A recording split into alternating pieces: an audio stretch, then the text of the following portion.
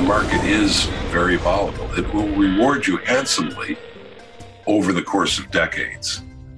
But in the short term, I tell people, if you don't stay the course, if you panic and sell when the market drops, and the market will drop, I'm not predicting it's going to do that tomorrow. I have no idea when it's going to happen next, but it will happen because that's the nature of the market. T-minus 10 seconds. Welcome to the Journey to Launch podcast with your host, Jamila Souffrant. As a money expert who walks her talk, she helps brave journeyers like you get out of debt, save, invest, and build real wealth. Join her on the journey to launch to financial freedom in 5, 4, 3, 2, 1.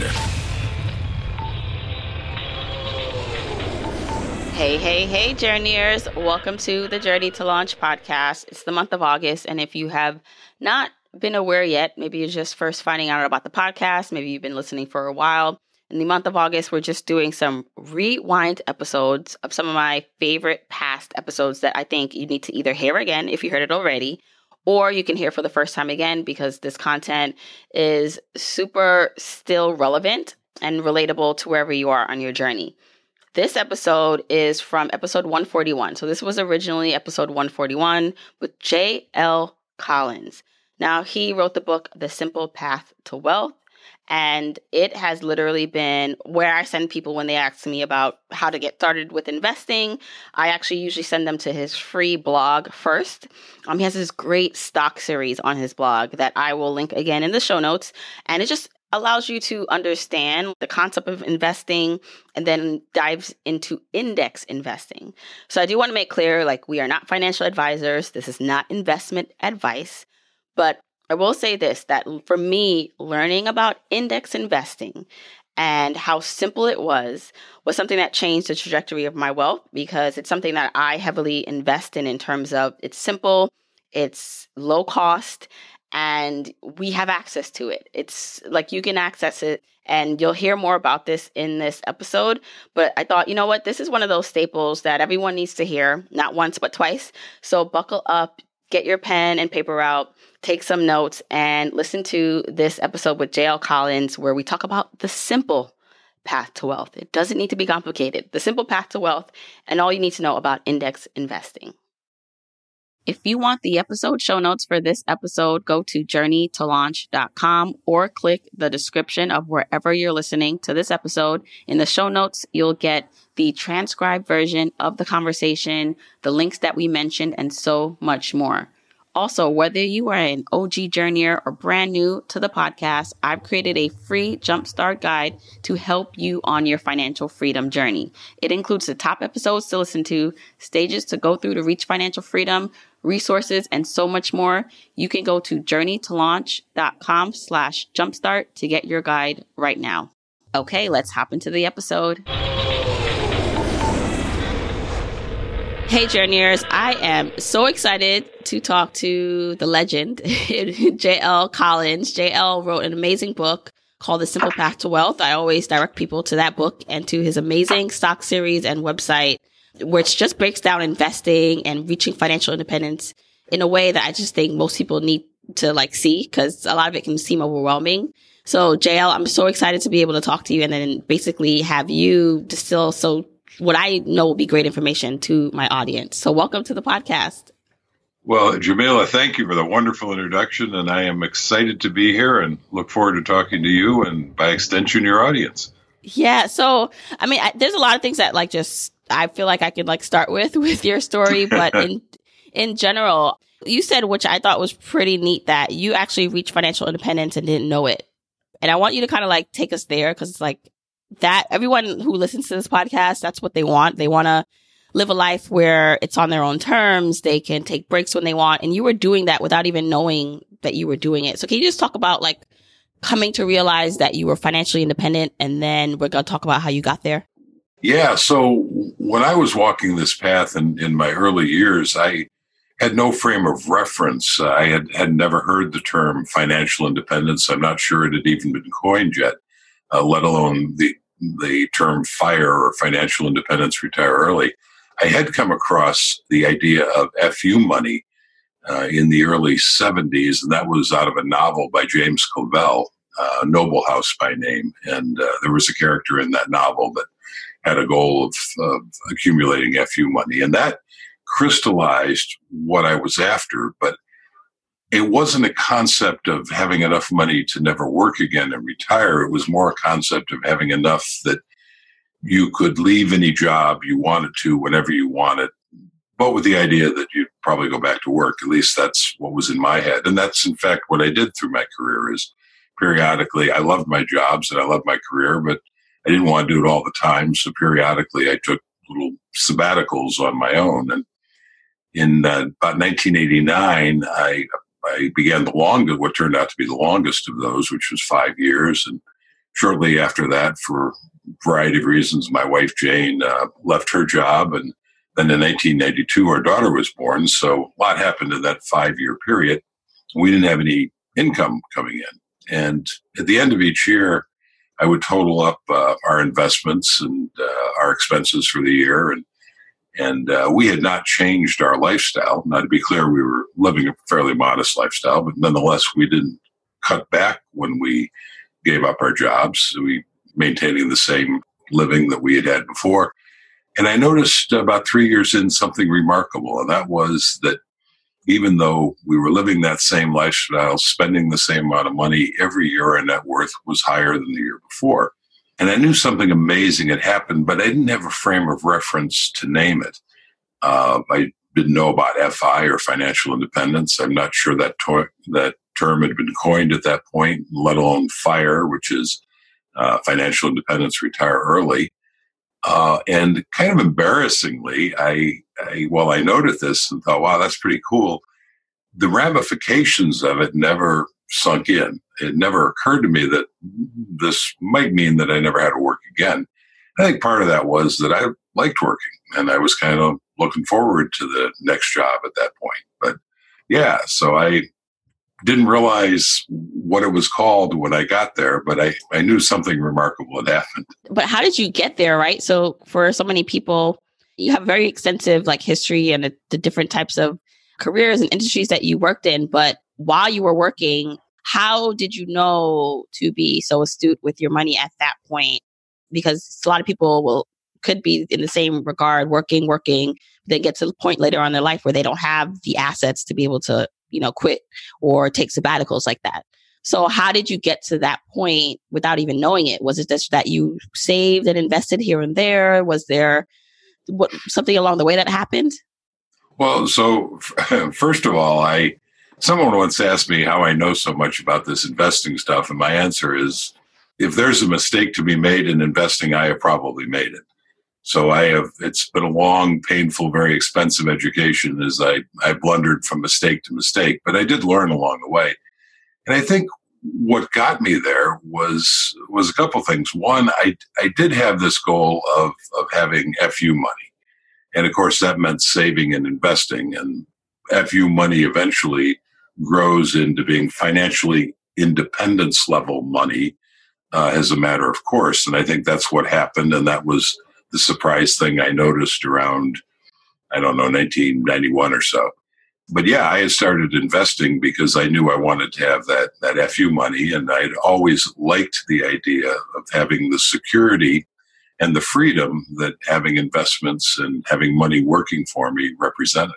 Right. Can we talk a little bit about FU money? Because it's such a powerful concept and tool for everyone. And you have a wonderful video about it. So I'll link it in the show notes for this episode. But can we talk about what FU money is and what it allows for you to do? If you link to that, I assume you're talking about my takeoff on John Goodman's piece in The Gambler. If you link to that, be sure to warn people about the language. Yes. A lot of language, yes. Yeah. So FU money actually it means different things to different people. And for a lot of people, it's synonymous with being financially independent. That is, having enough money that work is completely optional. For me, it was only having enough money that I could comfortably step away from a job if I chose to. So the first time I considered myself as having FU money, and the first time I stepped away from a job, I had a total of $5,000. But I knew that $5,000 was enough to allow me to travel to Europe, which is what I wanted to do at the time, and would provide enough cushion to get me into the next job. A lot of people would say, wow, that's way, way too little, and that would be hard to argue with. But I was young and maybe reckless, and it was enough for me, and it worked out. So I've always seen FU money as a stepping stone to full financial independence. FU money is the money that allows you to initially buy your freedom, to give you breathing room, to step away from situations that might not be working for you anymore. It's still allowing you to have that cushion to make the transition into whatever comes next. Yeah. And I think it's almost like, people have the concept of emergency savings, and that's in case anything happens. But if you put it like emergency savings on steroids, it's like, depending on how you look at it, it's a more, depending on your goals, a like heftier, bigger pot possibly for the breaks that you need, so that's one of the things that I did when I quit my job to basically jump into entrepreneurship full time. We had to create a runway for ourselves, some breathing room to allow for that. And so I consider us building up our FU fund along our way, like as I was working still, to be able to take this leap. So I know a lot of people, like when they think of financial independence, it's a big topic. Like for a lot of people, it can take a long time depending on their starting point and how much debt they have. But I think the concept of at least getting to a place where you have FU money to get some breathing room, to take a break and to have some more options, like, right, to find another job or to take a sabbatical is really, I think most people can get to in their lifetime. So I think that concept will resonate with a lot of people. Yeah, I think absolutely. Most people, if they understand it's a possibility, that a lot of people are not even aware of the concept of doing such a thing. But I think once people become aware of it, virtually anybody can do it. And it really doesn't matter what you call it. And it's not it's not a final destination. I mean, the moment you start saving and investing money, you have begun the journey of building FU money that, if you take my definition, ultimately comes full financial independence. But each additional dollar makes you that much stronger, makes the chains that less tighter. And so even though progress seems slow in the beginning, particularly against that goal out there in the distant future, it's important for people listening to realize that each dollar, each step brings you closer, makes you stronger, makes you freer. Yeah, I love that. Loosens, like every dollar paid or going towards the right direction buys back a little bit more of your freedom. Yeah. So, I know one of the reasons why you wrote the stock series, which is great, by the way, was to help your daughter out. So as you were, in terms of now, like taking sabbaticals and living this kind of semi-FI life, because you did enjoy working, right? So you continue to work. How did you now then say, you know what, I need to start sharing this with more people? What made it more intentional for you, where you said to yourself, this needs to be shared with the world more? Well, this is true confession time, Jamil. I'm actually not that generous a person. That thought never crossed my mind, really. I had tried to persuade my daughter, Jessica, to listen to this stuff, and I probably pushed it too hard too early, and I turned her off.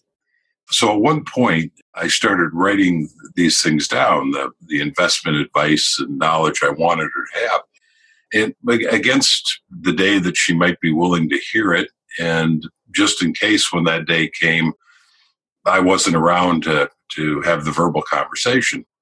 And I shared some of these letters that I'd written to her with a colleague of mine, and he said, Jim, this is pretty interesting stuff, and you might think about putting it on a blog and sharing it with your family and friends. And the idea of sharing it with my family and friends was mildly interesting to me, but what appealed to me was what a great way to archive the information for Jessica if and when the time came. And I had heard of blogs, but I joke that the first blog post I ever read was the first blog post I ever wrote. So I created this blog mainly as a way to archive the information for Jessica. And then I did send it around to family and friends. And of course, they didn't care. Nobody listened. The people who know you best are not the ones who listen to you. But then, kind of to my amazement, the blog began to to attract a broader audience of people who are not family and friends, people I didn't know. And over the years, it's grown to rather remarkable size, and I now have this international audience. And in a very gratifying way, I have people pretty routinely tell me I have profoundly changed their lives for the better.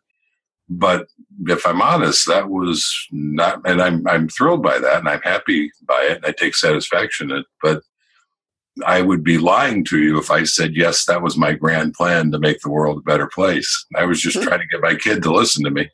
Yeah, and look at the result of that. So, I mean, let's get a little bit into like investing. That's what I think you do such a great job at, breaking down index investing. So when did you discover? So when you were working and saving up for FU money, at that point, were you needing to get out of debt yourself, or were you always good with money for the most part? And so it was really about investing what you had after expenses. And then were you directly investing in index funds at the time, or how did you start investing and learning about it? So, Jamila, you're bringing out all my dirty little secrets. So first of all, I have never been in debt. I've never even had a car payment, other than I've carried mortgages on a couple of houses that I've owned over the years. But that's the only debt I've ever had. In fact, when I was working on the book, The Simple Path to Wealth, Tim, my editor, said, we need a chapter in here about debt. And I said, yeah, I don't know anything about debt. I've never been in debt. I've never had to wrestle with that particular demon. And so I'm not sure I'm the right guy to write this. But he was very insistent. And finally I said, well, I'll tell you what, you outline it, because he had wrestled with debt himself. I said, you outline what you think it ought to look like, and I will write it. And that's what we did. And there's now a chapter on debt in the book. And it's been one of the more widely praised chapters of all. So I'm gratified that he pushed me to do that. So debt was never really a problem. But the dirty little secret you're uncovering is that when I achieved FI, again, around 1989, I was not an index investor. I did it by picking individual stocks and actively managed funds, which is something that I am strongly against doing now. Now, it's important to understand that it's not that you can't succeed doing those things, because clearly I did. The problem is that it's a whole lot more work, and it's not nearly as powerful as indexing. One of the great ironies is Jack Bogle created the first, because Jack Bogle's the founder of Vanguard, and he created the first index fund in 1975, which just coincidentally happens to be the first year I started investing. I didn't know that was happening at the time, and I would not have been wise enough to embrace it at the time. In fact, when I finally learned about indexing in about the mid-'80s, let's call it 1985, I resisted the idea. And it took me an embarrassingly long time to really fully embrace how powerful it was and to switch over. And I want to say, Jamila, that was probably early 2000s, 2000, 2001, 2002, somewhere in there. But yeah, I achieved financial independence before I embraced indexing. But I would have gotten there faster, and the portfolio would be bigger if I had been smarter and embraced it sooner. Yeah. And I think we probably should step back just a little bit, because while we know what an index fund is, there might be just some people really new to this, and I'm just like, okay, let's just quickly describe what an index fund is. So would you do us that honor to quickly tell us what an index fund is as it relates to individual stock? Sure. So before Bogle came up with the first index fund in 1975, if you were going to invest in the stock market, you either bought individual stocks or you bought into a mutual fund that was actively managed by someone who selected individual stocks. And what Bogle's great insight is that those ways of investing are inherently expensive because of the transaction costs and because of paying the managers to do it. And the research indicates that they're not particularly successful in just outperforming a random selection of stocks, especially if that random selection of stocks was everything in the index. Now, what do I mean by index? Well, an index is nowadays, it could be anything. It could be all the stocks that are in real estate investment trusts, for instance, or all the gold mining stocks, or all the technology stocks. But what I recommend, and what Bogle first created, was a broad-based index fund of U.S. stocks. His first one was the S&P 500 index fund, which simply meant that it bought every stock in every one of the top 500 companies in the United States. The fund that I prefer that came later is the Total Stock Market Index Fund, which buys every single publicly traded company in the United States, which is around, it varies, but it's around 3,600 companies. So you are broadly diversified. And the research over the years has more and more confirmed that that broad-based index, whether it's the S&P 500 or the total stock market, soundly outperforms the vast majority of active managers who are trying to pick and choose individual stocks that will do better than other individual stocks. And there you go. And at a much lower cost, which means that it's much, much harder for those individual managers to compete, even if they're pretty good stock pickers, because their cost structure is just higher. Great explanation. Yeah.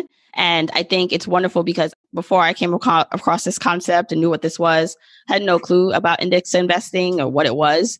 And that's primarily how I invest now. And I think, so for so many people, when they think about, okay, they want to invest, they want to do all these things, the first thing that they think of, or maybe they don't know about, is index funds. So they think about individual stocks. Like that actually seems like it's more complicated, but it seems to be like the first thing that comes to mind when people think of investing. And there's this whole other avenue for people where it's not as complicated to me, and not as doesn't take as much time, it's not as expensive doing it via index investing. And I think it's a way in which when people know about it and then use it as a tool for them to reach their financial goals and investing goals, it's amazing. But I have so many people who say to me, like, I have no clue.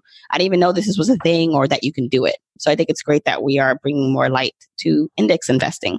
Well, and I think it's not surprising that people hear about investing in individual stocks or actively managed stock funds, because those are the things Wall Street promotes. Those are the things that make Wall Street rich. So Wall Street is never going to turn around and promote index funds because there's no money in it for them. There's money in it for the investor. And that's what matters. So at least matters to us and to your audience. But you're never going to see ads in Money Magazine for index funds, or I wouldn't think you would, because those fund companies are much better served if you buy their actively managed funds that they're going to charge you a lot more money for. The brokers are better served if you're buying and selling stocks that they're making commissions on than if you're buying an index fund and holding it for a long term. But if you want the best results for the least cost, indexing is pretty clearly the way to go. Right. And you can invest in index funds via your retirement account. So if you're with a company that has access to index funds and has that as an option, you can actually do that through your retirement accounts. And then, of course, via taxable accounts. So things that are not related to retirement accounts, you can also invest in index funds. So I want to make that clear, because then some people will ask, okay, so how do I get started? Well, where do I go? And the first step for me is to make sure that if you have an employer-sponsored retirement plan, especially if they give you a company match, go and look to see if they have options to invest in index funds. And then even in your series, you say if they don't have the option of index funds, there's a way you can creatively simulate one, and you have that in your series. Yeah, it's when you talk about company-sponsored plans like 401ks and 403bs and that sort of thing, I think it's gotten a lot better. Initially, they tended not to have index funds, and I think more and more they are offering them because people are demanding it. But I tell people that if you look at the typical 401k, 403b plan, they offer an incredible number of different funds to choose from, which I think is a disservice. First of all, it just makes things confusing. But if you want to easily find the index funds in that 20, 30, 50 list of various funds, a simple way to do is go find the column that shows the ER, or expense ratio. That's how much they're going to charge you on an annual basis for it. And the lower that number, the better, because the lower that number, the less you're being charged to own that fund. If you run your finger down that column and identify the absolute lowest numbers in that column, which should be something like 0.04 to 0.07, those will be the index funds. And then you can just look at, and there'll be maybe 2 or 3, 4, and then you can zero in and look at those and see exactly what the index is. Is it the S&P 500? Is it the total stock market? And that'll help you easily identify the index funds in your plan.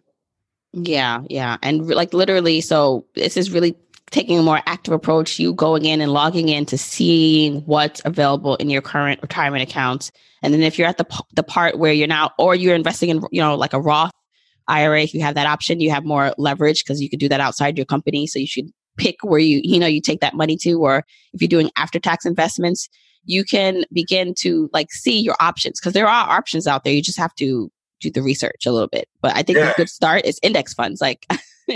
Yeah, and if your point well taken, Jamila. And just to emphasize it, if you're investing in an IRA, whether it's a traditional or a Roth, you get to choose what investment company you go with. My preference is Vanguard for a variety of reasons, and you get to choose what fund. So you're not limited in your choices. So you can easily fund those with index funds. And of course, if you're opening a taxable account, the same thing applies. You get to make all the choices, the fund company you go with and the specific funds you go into. And so for a lot of people, right, the concept of investing. So to me, saving, I was never taught much about money growing up. I mean, the thing that my mother and grandmother did instill in me is to save. So we were always kind of good savers, where we put money away and at least we have it for something that we wanted to do.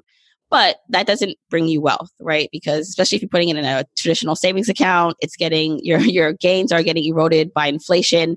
And so for a lot of people, they're kind of stuck with, even if they're doing okay, it's a lot of their money is possibly in the savings account, or maybe some is in a high yield account if they have been so bold enough to say, okay, I'm going to take a risk. But the investing part of things for a lot of people is scary. There's all this talk that, there's going to be a crash. People have lost money in the stock market, obviously. And so I think let's talk a little bit about that. Because I think that fear for a lot of people holds them back of, well, what if I put this money in and then in a couple of days, it's all gone? So point well taken. And first of all, I would, like you, my parents didn't teach me about investing. They didn't know anything about investing.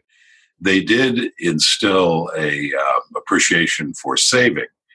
And being willing to save and defer gratification and that kind of thing. And that's extraordinarily powerful. So let's just start there. If any of your listeners already have that saving discipline, they are several steps ahead. And it is difficult to take the step into investing in stocks because they are volatile. I just got an email from a guy who attended one of our Chautauquas, which are these annual events where we go off and get together with small groups of people. And he was one of those classic individuals that you're talking about, Jamila, who had been successful, had a good savings discipline, had accumulated a whole bunch of money in savings accounts. And he was really feeling kind of bad about that he had not deployed it in the stock market, particularly because the market's done so well in the past few years. And I said, Kyle, that's the wrong way to think about it. You've actually been very wise in waiting until you understood what you wanted to do and what the parameters and the risks involved in making that decision to move into stocks were. Better to do that, better to sit on your savings and maybe miss a little bit of market gains until you're absolutely comfortable that you know what's entailed in investing in stocks. That's one of the reasons that I wrote the book and the stock series that you were nice enough to refer to. But nobody should listen to this and run out and buy index funds without being confident that they understand what it is that means, and the fact that the market is very volatile. It will reward you handsomely over the course of decades. But in the short term, I tell people, if you don't stay the course, if you panic and sell when the market drops, and the market will drop, I'm not predicting it's going to do that tomorrow. I have no idea when it's going to happen next, but it will happen because that's the nature of the market. If you're not positive that you're going to stay the course, that you've tied yourself to the mast, so to speak, following my advice is going to leave you bleeding at the side of the road, because you'll panic when that happens and you'll sell at the bottom because you didn't understand why it was happening. And more importantly, you didn't understand that it is a temporary thing. I was talking to Christy Shen, who is a friend of mine, and she writes the blog Millennial Revolution. Yeah, they've been on a podcast a couple of times. Well, there you go. Yeah. So you know Christy, and, yes. and Christy is one of the speakers at our Chautauquas. And, there's research in human nature that's come out that basically says humans are more risk adverse than they are driven by the potential for gain. So loss hurts more than gain feels good.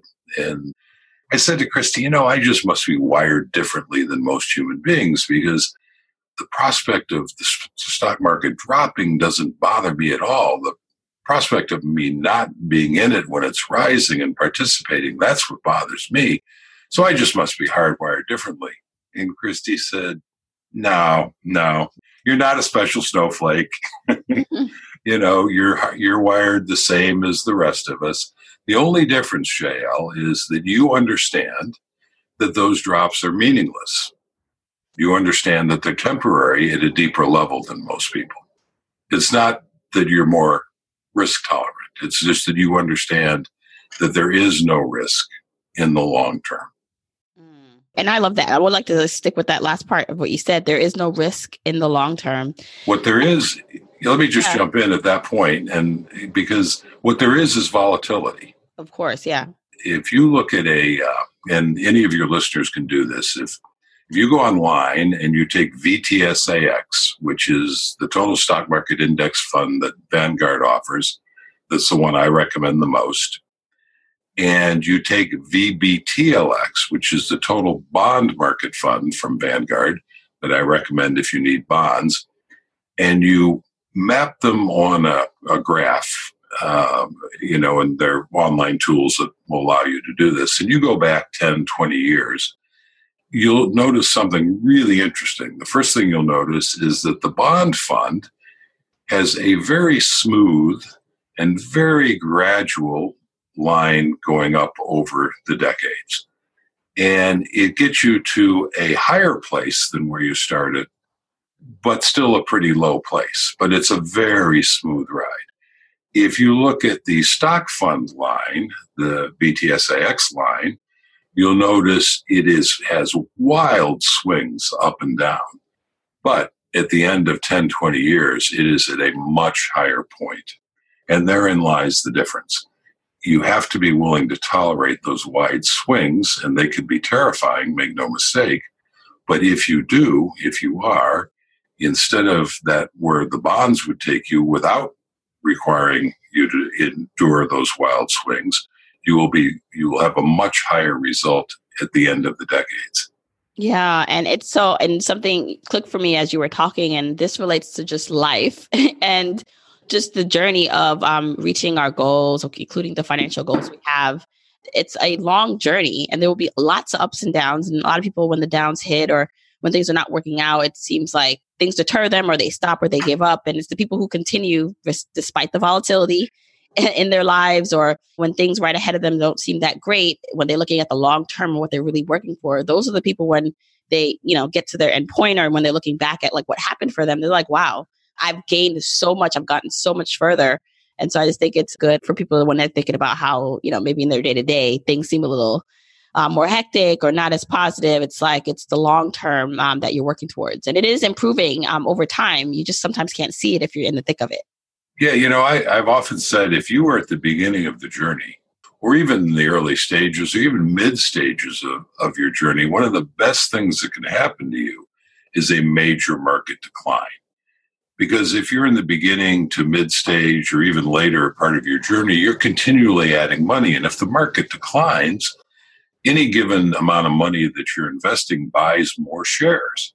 And so you are ahead of the game. So the best possible thing that could happen to your listeners, to your younger listeners, to your listeners who are early in the journey, is for a major market decline where they can pick up shares at bargain prices. And then for us older people, that's when you bring in bonds, and the bonds are what smooth the ride for us older folks and allow us to have dry powder to take advantage of market drops when they happen. But for young people,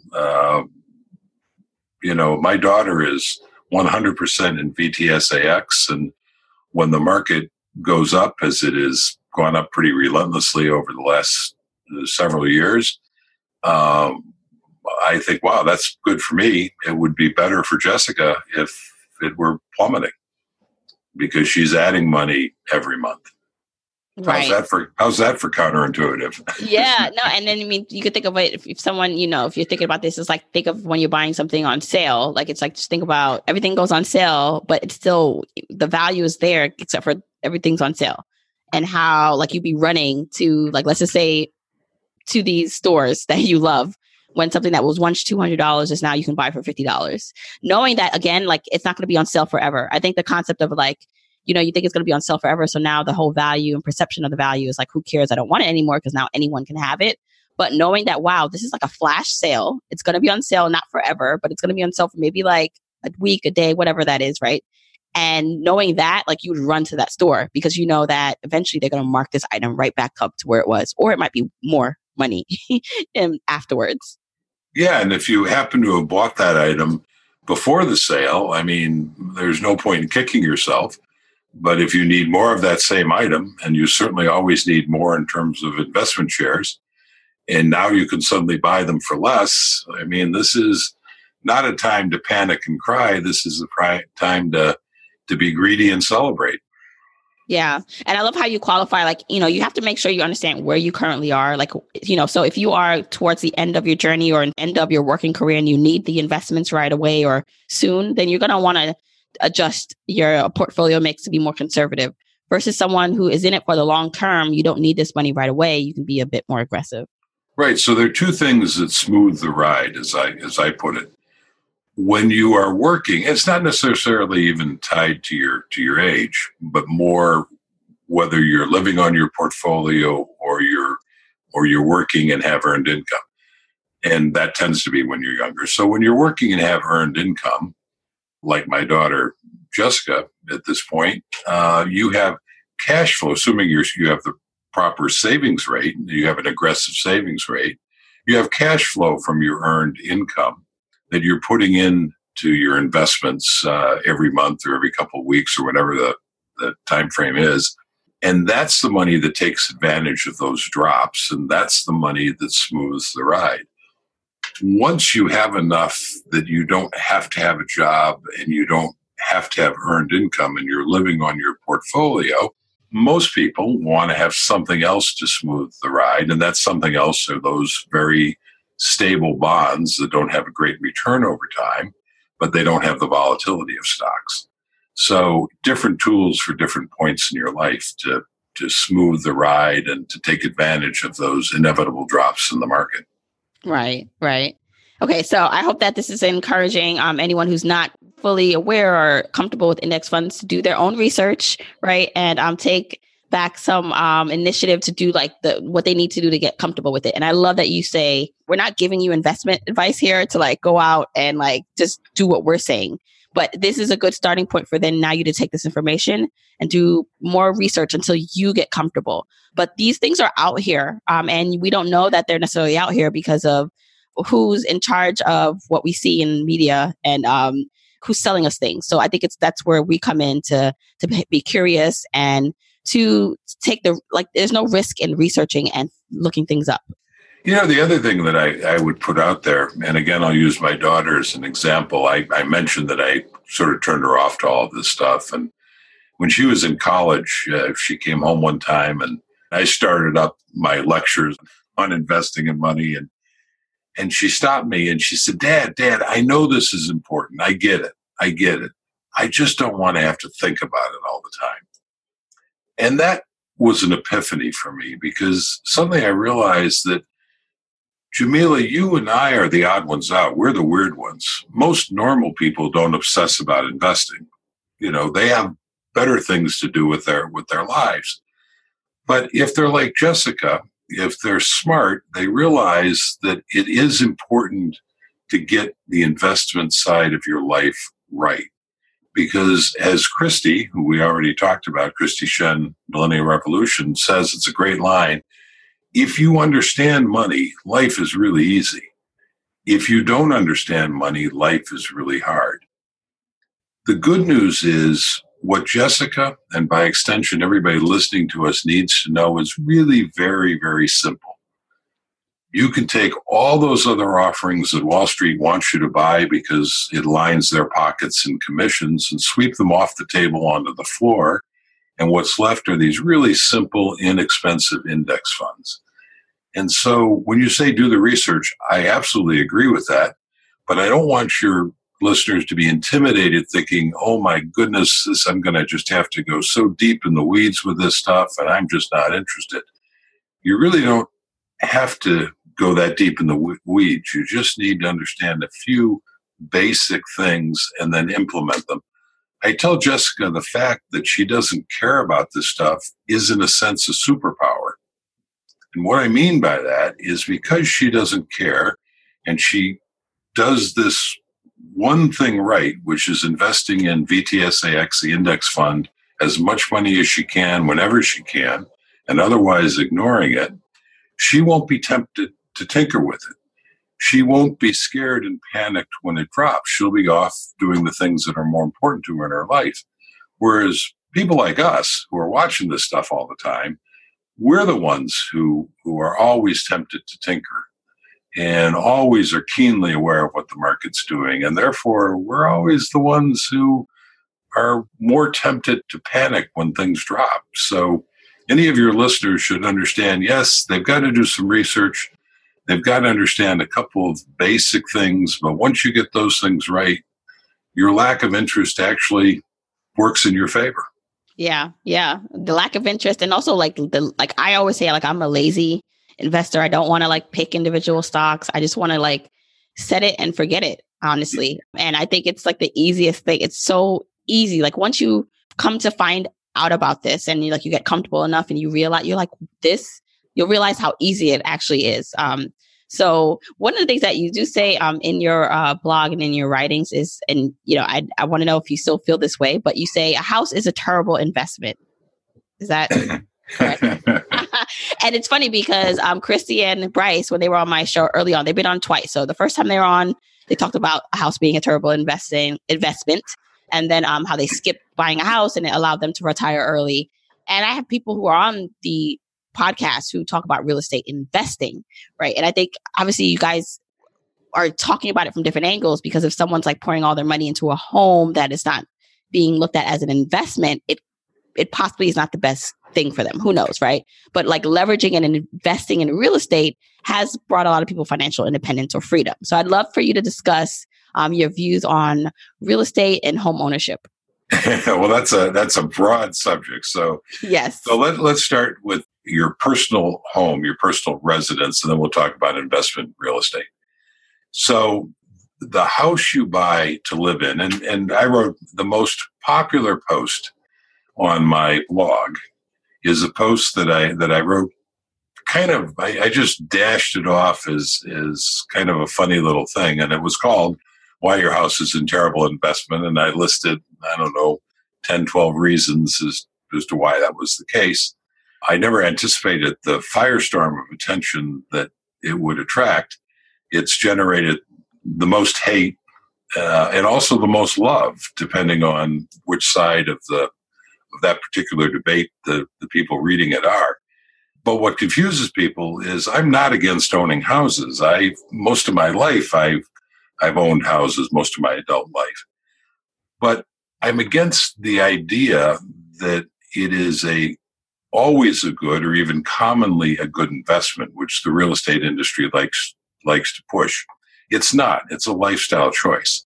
So when I owned houses that I could easily afford, and I owned them because they provided the kind of lifestyle that I wanted at that particular point in my journey. So I don't rail at the idea of owning a house. I rail at the idea of being fooled that this is a good investment.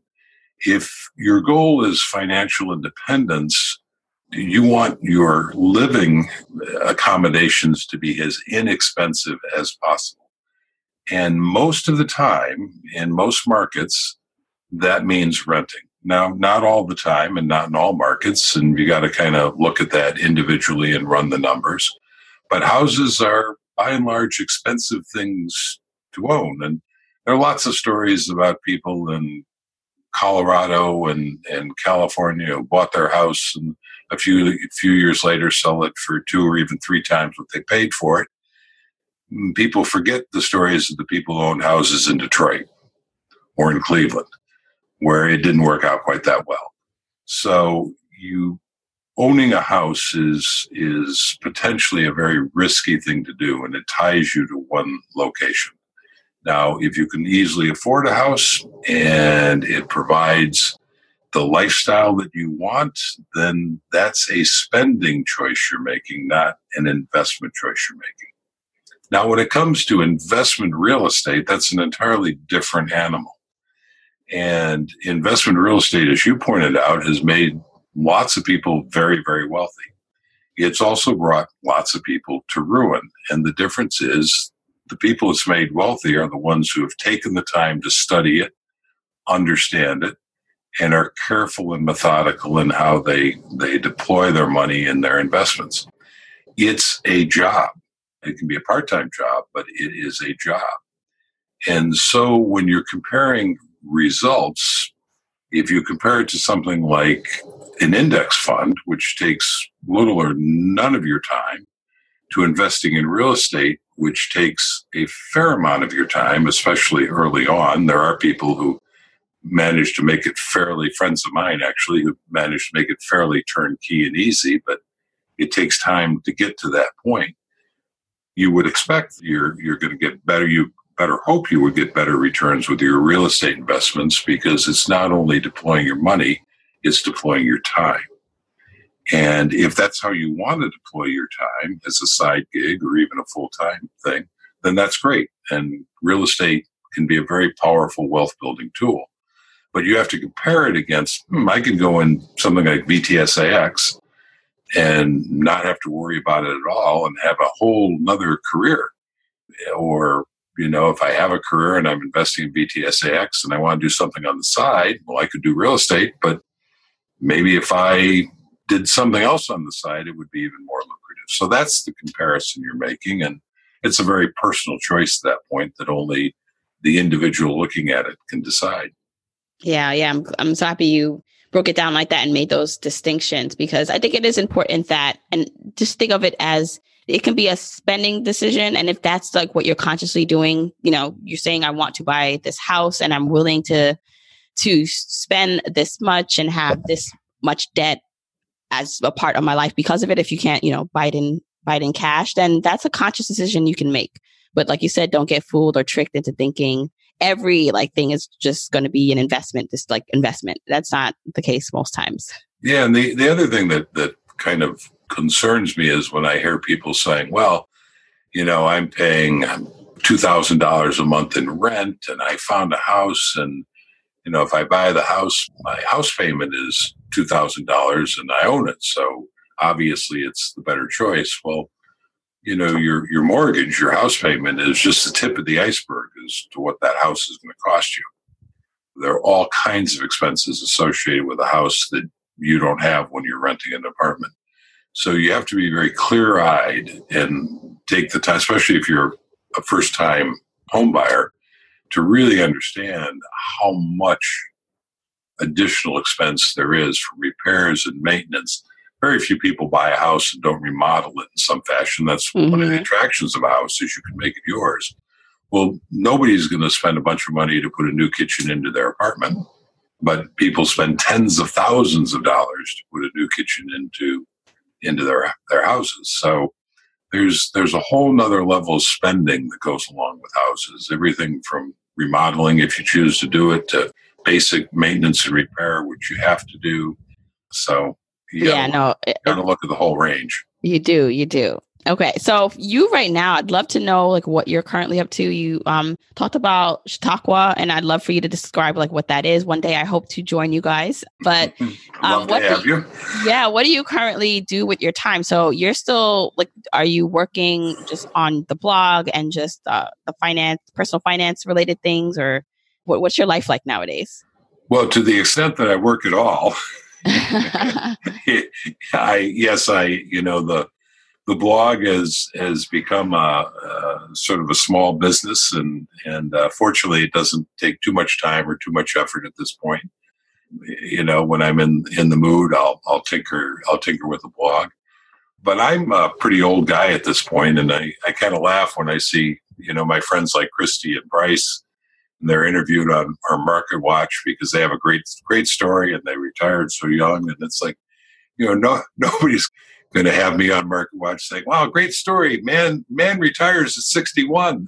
I mean, there's no real story there. So, yeah, I'm kind of at a traditional retirement age, and we do the Chautauquas, which is something I created in 2012. We did the first one in 2013, and basically the idea behind Chautauqua is to go to a cool place, to hang out with cool people, and to discuss fun, cool things, all of which defined as what I think a cool place is and who I think are cool people and what I think is fun to discuss. And of course, the cool people come from the FI community, and when they choose to join us. And we started out doing them in Ecuador. Let's see, in 2017, we did the first one in the UK, and then we did 2 in Greece last year, and we did 3 this year, 1 back in the UK, which I love that particular venue. And then we went to Portugal for 2 weeks. Each Chautauqua is a week long, by the way, and we limit the number of attendees to 29, and we have 4 speakers.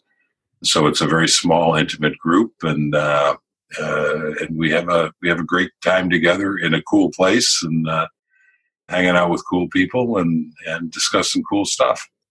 I've seen when people go and their responses or reviews of it, and it looks like it is just a nice break and a time to like get together and discuss the things that like I talk about with people on the podcast or just in general, like in person in real life. And that's like my biggest thing, is that we're creating like the online space is an amazing way to relate and connect with other people. Like otherwise, without this, internet, you wouldn't be like hearing my voice right now. Right. Like, so it feels like there's so much of a wealth of information, but we don't want to lose like that in-person connectivity and way people really know each other, right? Which you can only know sometimes by looking at someone face to face. So I just love the concept, and it sounds like a wonderful kind of time. Yeah, no, we do have a great time, and without exception, people who've come have come up to me and said, this has been one of the best weeks of my life. A fair number of them have come up and said this has been the single best week of their life, which is obviously very gratifying for me to hear. And the thing that makes it so powerful is that they get to hang out with each other. So what would you tell someone listening to this right now? What's like the one thing they can do? Because I have people, same kind of like, as you talk about diversity of people who join you at your event, is like the same people kind of diversity. I mean, people who listen to this podcast, different varying levels of background and starting points and how much they earn. And, some are well aware of index funds and already doing it. Some are not, and are just like, wow, what is this? And will be now, I'm sure, like trying to get into it. So if there was one thing someone should do after listening to this to take action on, what would that be? Or what would be your best advice for someone who wants to do something different after hearing this? Well, so I'm going to cheat. I'm not going to give you one thing.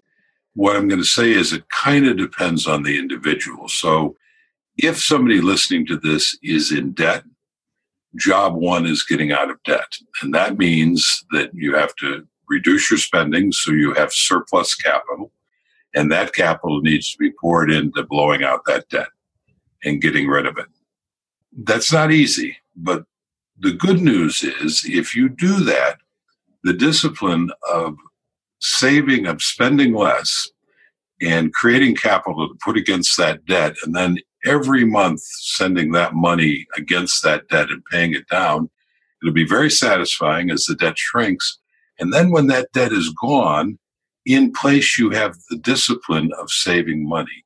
And all you need to do is take that money that you were using to pay down the debt and now shift it to building your assets, to investing. So that's what I'd say to the people in debt. To the people who are just beginning the journey, I would say take the time to understand what index investing is, what investing in the stock market is all about, understand and appreciate the volatility of it, make sure you're willing to tolerate that, and then begin investing in index funds and put as much money as you can in whenever you can and let it ride and enjoy the benefit. The third group of people I would say is there are people, and I get a fair number of them at Chautauqua when I do the one-on-one sessions with attendees, who have been investing for a while and who might actually have a pretty hefty net worth, but their investments are incredibly complex. They own far, far too many different things. And I would say for those people, again, you need to explore index investing, appreciate the simplicity of it, and to begin to consolidate all of these diverse investments that you've picked up along the way into a much simpler and inherently more powerful plan. So amazing. Okay, but I just have to, because I know someone's thinking this in their head. When you've talked about the first group of people being in debt, now I have my own kind of what I tell people, but I want you to say it, and it's fine if it's different. But if people are still in debt, one of the questions that I get from them is, should I still invest? What are your thoughts on that? So that's somewhat of a complex question. So broadly and very generally speaking, my take would be to blow out the debt first and then worry about investing. It doesn't make any sense at all, for instance, carry credit card debt at 15, 18, 22% to invest in a volatile stock market that over time might give you 8 to 10%. So absolutely you want to blow out the debt first. Now, are there exceptions? Yeah. Your home mortgage, assuming you've got a pretty good rate, you don't have to pay off your home before you start investing. Do you have a student loan at an exceptionally low rate? By exceptionally low, I'm talking 2.5% or less. Yeah, maybe you want to hang on to that and invest instead. So those are where the nuances come in. Yeah. And I know it's like a complicated question. You can't just like answer in a minute, but I appreciate you like kind of going a little deeper there, because it is something a lot of people who like are listening are currently still in debt. And so it's one of the things that they face. But I agree with you to tackle your high interest rate debts like aggressively as possible. And like you said, you gave it in your advice, like that means you're going to have to make some like changes, like you change the way you spend, make that sacrifice so that you can pay off the debt faster. That way you can start moving the swing the other way to start creating net worth and assets. JL, please tell everyone where they can find you. I'm going to link a lot of the articles that we mentioned that you wrote in the episode show notes, but just let people know directly where they can get in touch with you and find out more about what you're doing. My blog is JL Collins NH, which stands for New Hampshire, where we were living when I created it, jlcollinsnh.com. And everything kind of goes from there. I'm on Twitter and Facebook, and if you search JL Collins NH, you'll find me on both those places if you care to. Awesome. Thank you so much, JL. This was amazing. This was a blast. I had a lot of fun, Jamila. Thank you so much for inviting me. I'm honored to be here. All right. I hope you enjoyed that episode with JL Collins, The Simple Path to Wealth, and everything you need to know about index investing.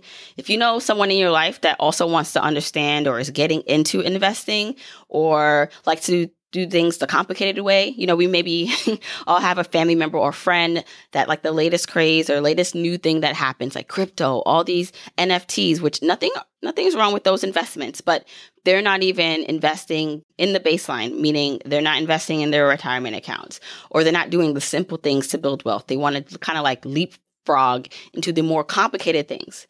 If you know someone like that, this may be a good episode to send them, and even for you, so I really hope that this helped expose you and or help maybe just reassure you that it's okay that if you want things to be simple and easy when it comes to building wealth, I know I like it that way, that index investing and doing your research into things like this is a way to go.